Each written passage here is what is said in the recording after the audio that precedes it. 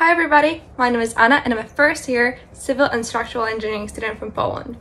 Today I'm going to tell you a little bit about why I chose to study that subject and what it's been like so far at the University of Sheffield. I only realized that I wanted to be a civil engineer a few years ago when my dad took me to Dubai. I found it amazing how the whole city was built from scratch in the middle of the desert. Seeing Burj Khalifa, the tallest building in the world, took my breath away.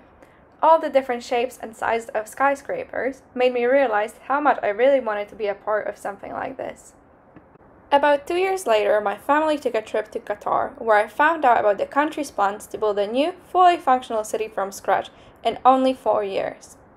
Ever since then, it was my dream to one day engineer a sustainable smart city of the future. So, what I particularly love about studying civil engineering at Sheffield is that it gives me hands-on experience on things and a lot of freedom and creativity. In the first semester, we had a group bridge building project. We had to come up with a design and then build a bridge using different materials.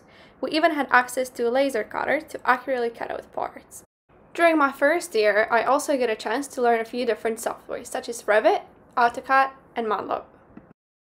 I even had a chance to go on my first ever construction site visit. I also took part in many fun, interesting labs.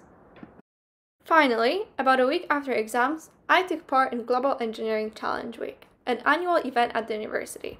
During that week, all first-year students from different engineering departments are split into groups. We are then supposed to come up with a solution to a given problem. My team came up with a solution to the affordable housing shortage in South Africa. Turns out our report was so good, we got a chance to compete for a place in the grand finals. So, as you can see, I'm an international engineering ambassador, but that's not all I do. I have been recently elected an outreach officer for a Women in Engineering Society. And something completely irrelevant to my course, I'm a part of the non-technical team of Project Marsworks. The project aims to build a Mars rover for an international competition. Despite it hardly having anything to do with my course, I decided to join to learn new things and broaden my horizons even more.